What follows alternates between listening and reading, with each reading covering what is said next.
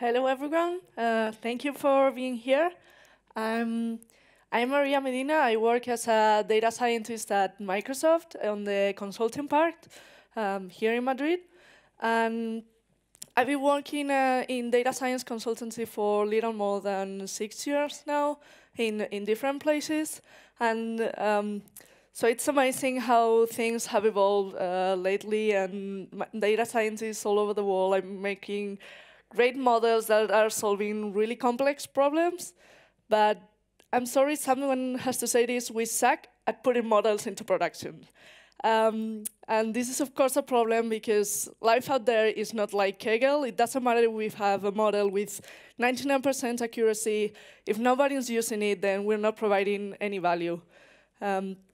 But it's fine. There's some things that we can do to help fix this. So I'm going to walk through some of our pain points and some things we can do to improve this and being able to put models into production quicker or even at all.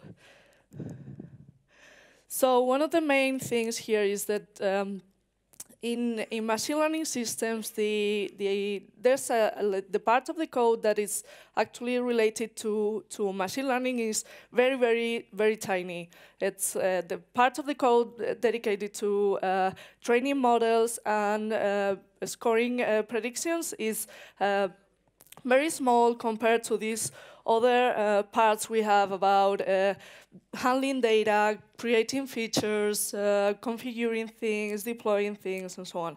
So if we're using notebooks, for example, to handle all of this, it's very likely that we're going to fail to be able to build a strong, robust system.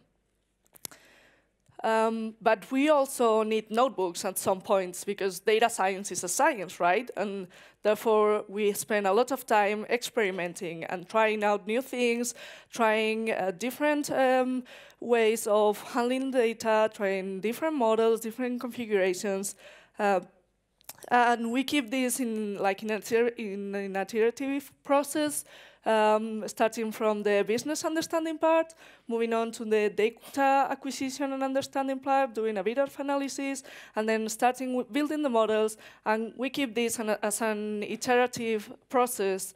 But eventually, we stop experimenting, and we should start building something more robust that we can eventually operationalize. So from that perspective, data science processes, data science projects looks like something like this, right? We have a big experimental phase where we try out many new things, and then we start developing something that is going to eventually come into production or in a deployment environment. And you might see now where I'm going because this looks similar to something they talk about in traditional software development. They have only the development and the operation parts, but recently they have come with this new philosophy, which these two areas aren't disjoint anymore, but they work together, development and operations, to make processes more efficient. And that practice is called DevOps, right? So the definition we like to use at Microsoft is this one. So DevOps is the union of people, process, and products to enable continuous delivery of value to our end users. And I like this definition a lot because it puts people on the top of it. So it's stressing out the importance of communication and collaboration between, like inside the team and between teams to enable this kind of efficiency. And we also have processes there because there's probably a lot of things that are going to change for us to be able to implement these practices. And of course, there's also a lot of products and tools that can help us through this process. So in traditional software development, delivering something can mean building a product or a service that our end users are going to use. But in machine learning, delivering something, it actually means having a model ready to, like, for example, in a web service, in an API, that given input data, it's going to issue predictions. And that's what we want to deliver with this DevOps approach. So there is not an official list of what it's DevOps and what it isn't, but all the sources agree on some common points, and I'm going to try to explain those points and relate them to from the traditional software development world to the machine learning world. So the main difference between these two worlds is in software development they have like the code. It's every behavior of the system is ultimately coded into the code. If you look at the code, you can see how the system is going to behave given a specific scenario at every time. But in machine learning, it's not only the code that determines the behavior of the system, right? It's also models and ultimately the data used to train those models that are going to define the behavior of our system. So we need to take into consideration these three things and put them together into these practices here. So we have to take into consideration data, models, and code, three things. So the first practice is, of course, using version control. This is having a way of tracking your code changes, so if something goes wrong, you can go back and fix it as quickly as possible. And in our case, we also, of course, need to track the changes in our models and in the data we're using to train those models. So we will need a version control system for modeling, for models and data as well. The second practice is called continuous integration, which is being able to automate the process of from code, testing and building your code so you have something ready to use. And in machine learning, having something ready to use also means having a trained model that is able to issue predictions, right? So our continuous integration practice is also going to include having a model trained. So our building process is also going to include model training. Next, we have continuous delivery, which is a practice in which from the code we previously built, we are able to deploy it in different environments, different staging environments, and ultimately going into a production environment where that code or a system is going to be used by the end users. And in our case, this is very convenient because we can have multiple stages with different models. For example, we want to try out and finally automatically move the most successful model into production. And so if we're going to build many different environments to try out our system, we need those environments to be the same, right? We cannot risk to have some errors related to different packages, for example, being installed in different systems. So we need a way to replicate our environments in a safe way, and we do that with infrastructure as code. That is a practice in which you use code and configuration files to automatically build your systems and build all your environment just from deterministic code. So every time you build it again, you are sure that you are making exact copies of your environment.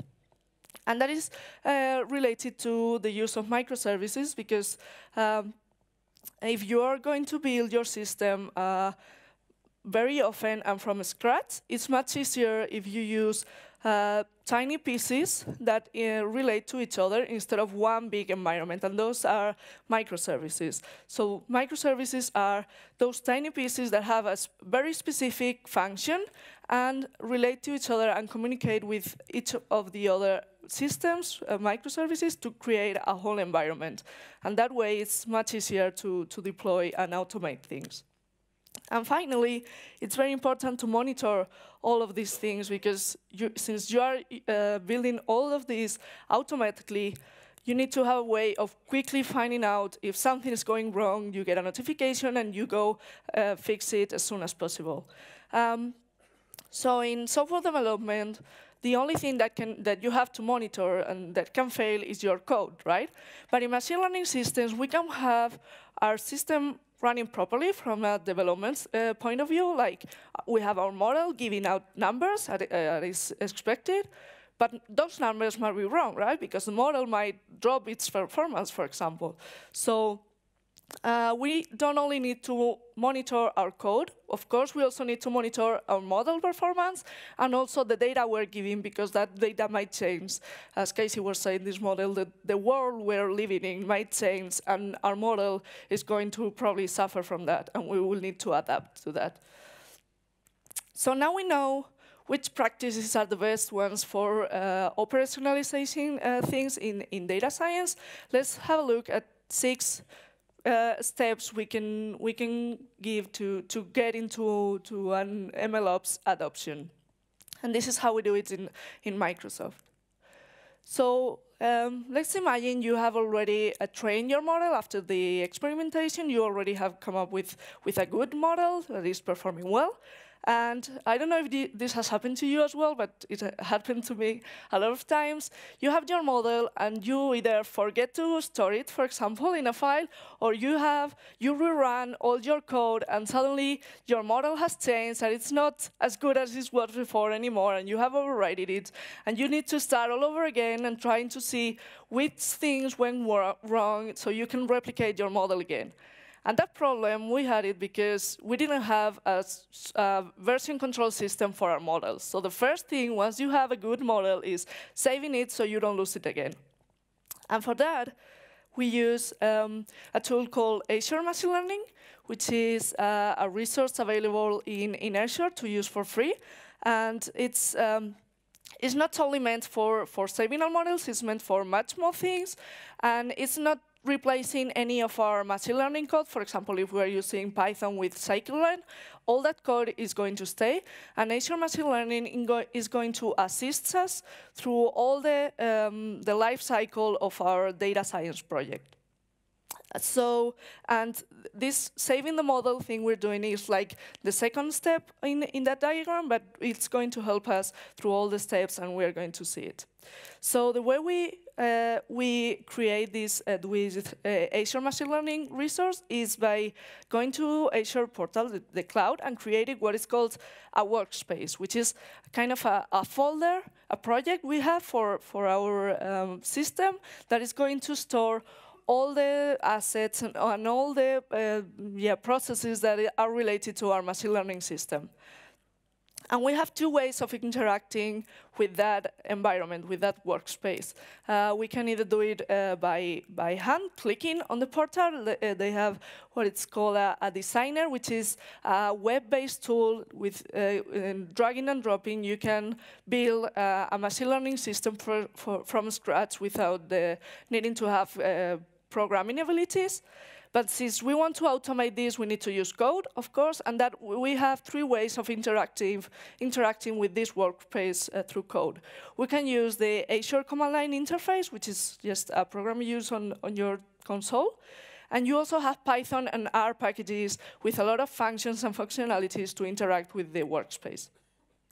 So if we want to save our model, say we have our model file, we just give it a name, send it to our workspace through a function call, and then in our environment, in our workspace, we are going to have a list of all the models we have registered with the name, the version number, the date, the day we uploaded it, and so on. So all our models are stored in there, and we are not going to lose them anymore.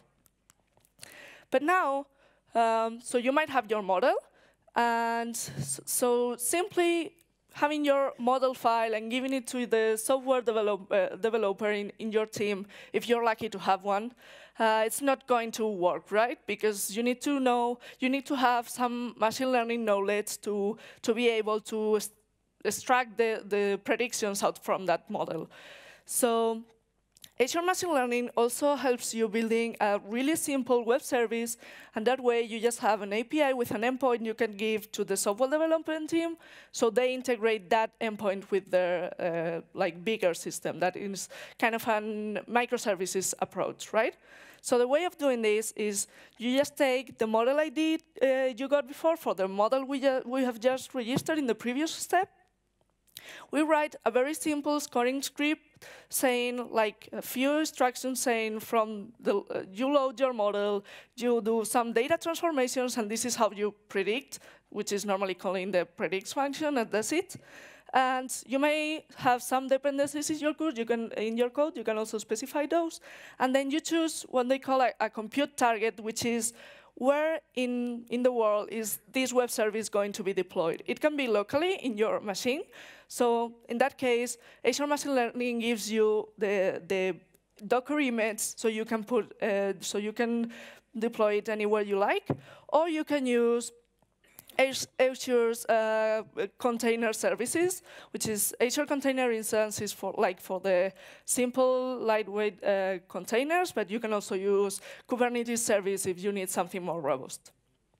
And that easy, you just make the function call and you get your web service running with an endpoint you can call and give the data, and the model will return you the predictions. And then you have a list. If you go to your workspace, you can also make function calls and get this data programmatically. But if you go to the Azure portal, you can see the list of all the deployments you have active and running or even stopped. And if you click there, you can go back to the model is actually being used in this service that you have just deployed. So now we have our model up and running. We might want to monitor it, right, to make sure that everything's going fine and it's still working properly. So the way we have for doing this is an integration with another microservice called Application Insights inside the Azure portal. And this is the service that is in charge of monitoring every app inside Azure. So it's very easy integration. You just have to click some configurations, and you can activate web service logs. So you have a log of everything that is happening inside your web service. But you also have two very cool things related to model and data. You can track all the data that is coming through to your web service and the predictions you are issuing. So you can check if the performance of your model is dropping.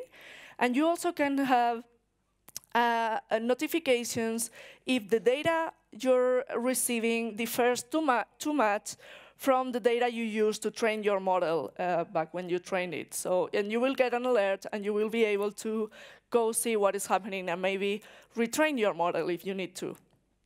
So in the case you want to retrain your model, you might want to try out a whole load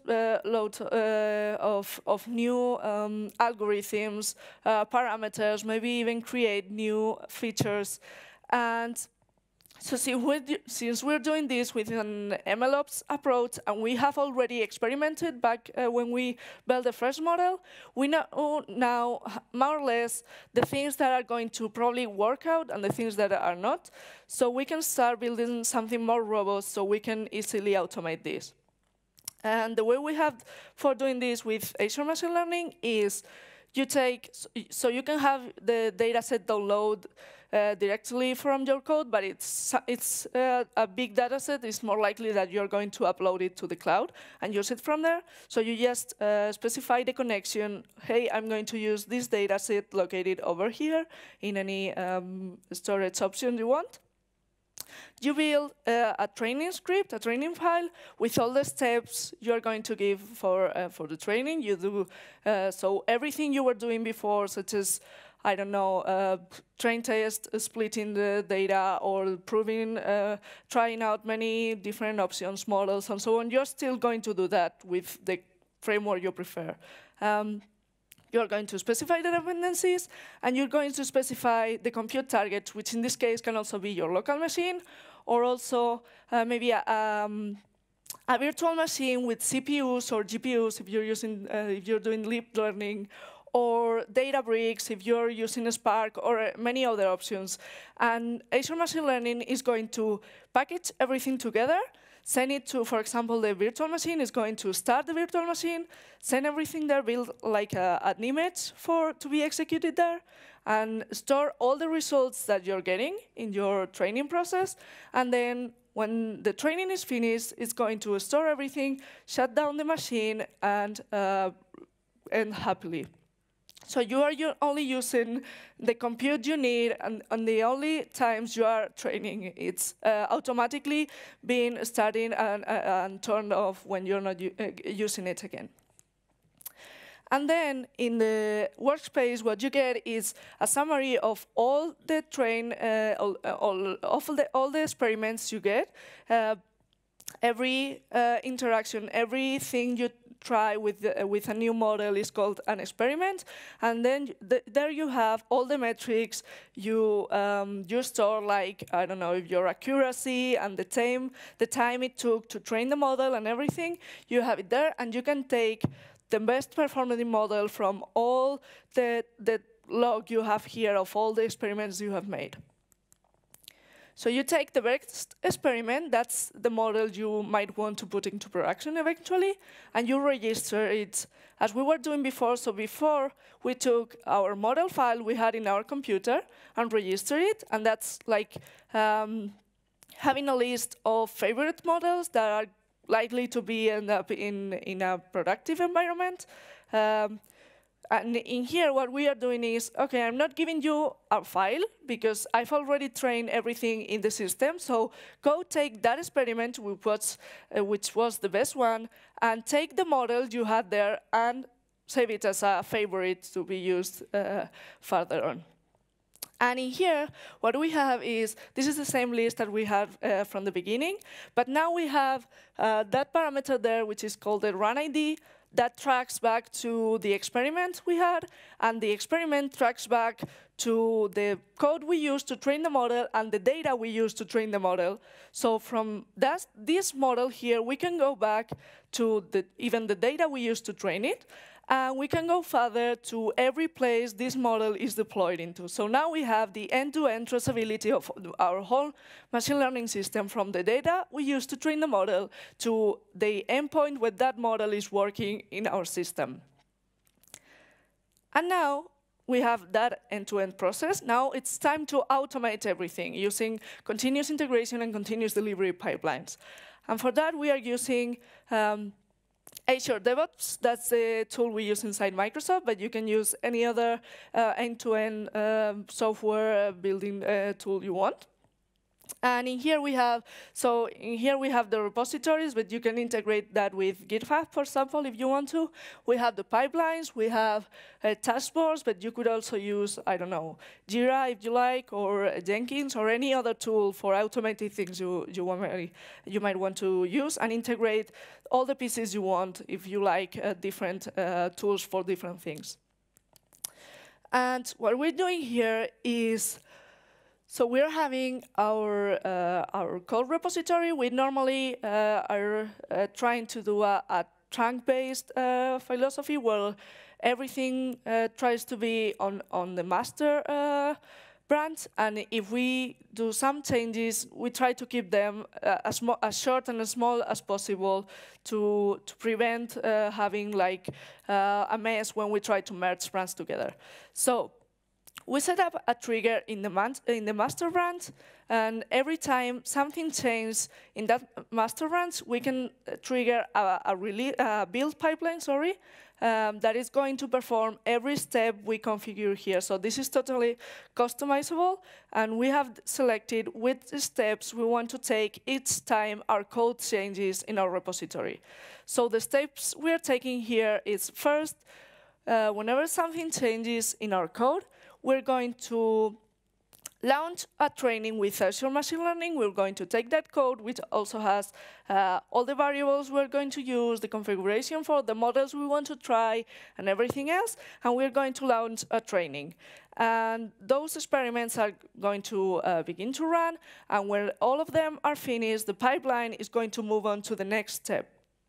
And the next step for us is going to be having some command line script configured there to get the next experiment we got.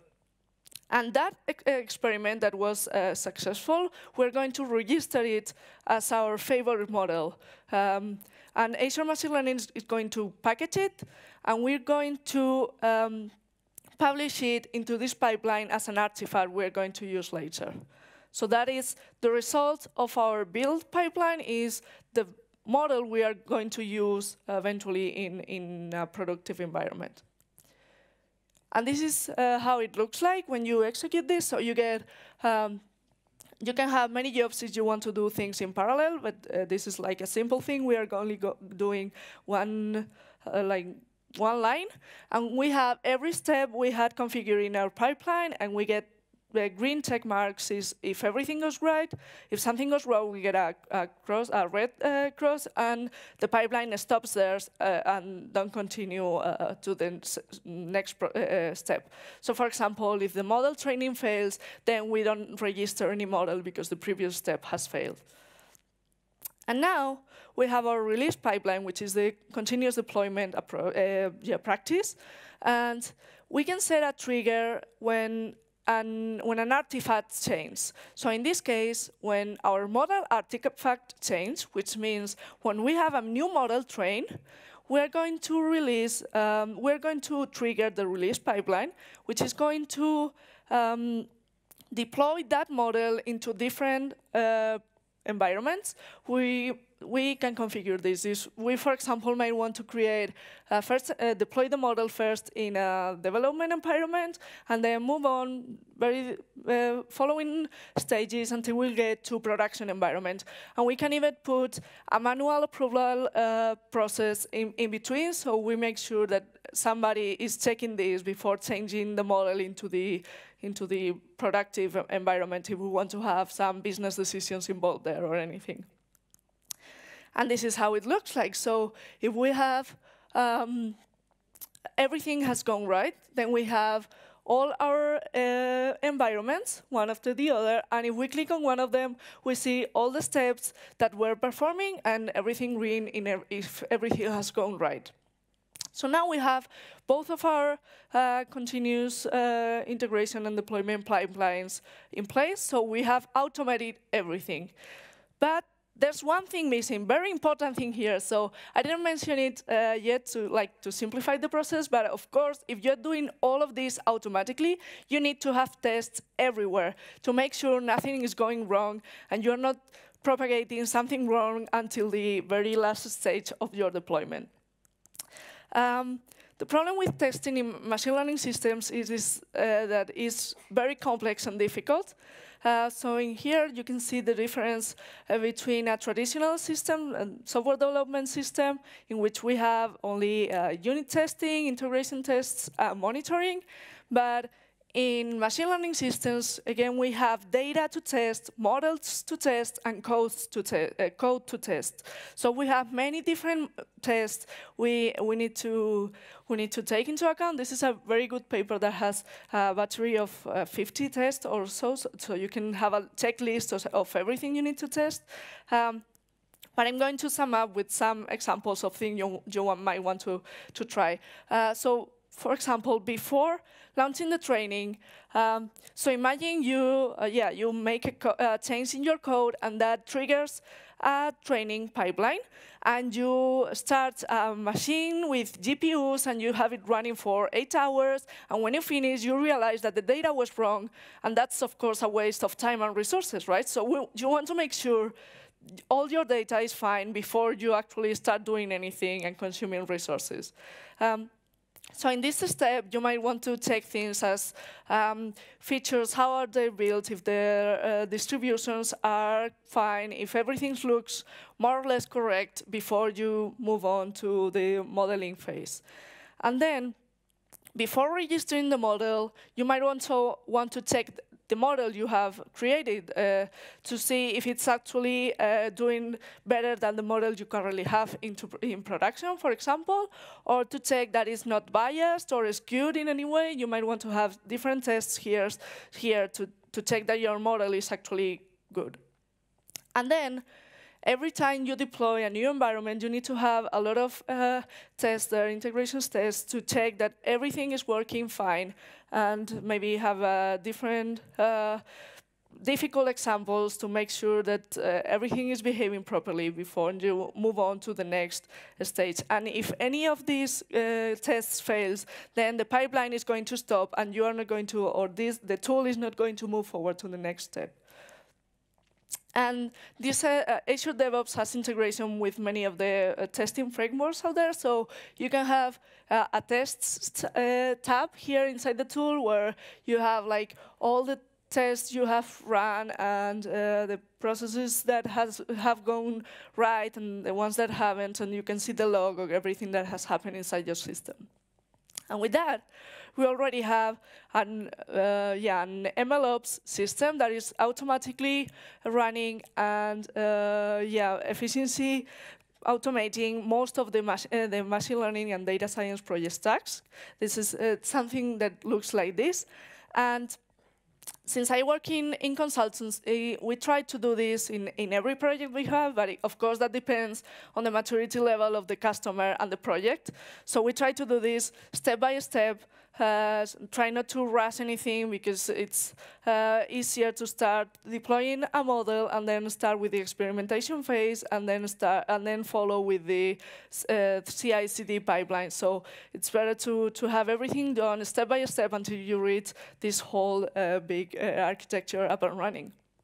But I think we have it, so in our area, I think it might be easier than DevOps in software development systems, because this is a quite new area, meaning that we don't have that many systems that have been running for 10 or 20 years, so we don't have that much legacy.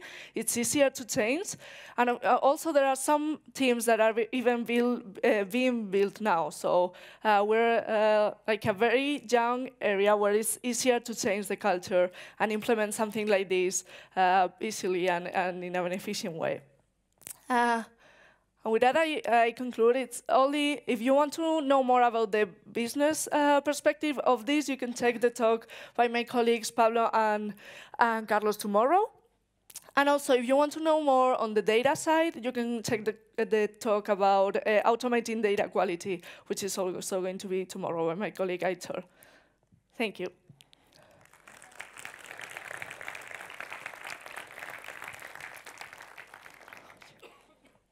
If you have any question, I've set here some resources you might want to check.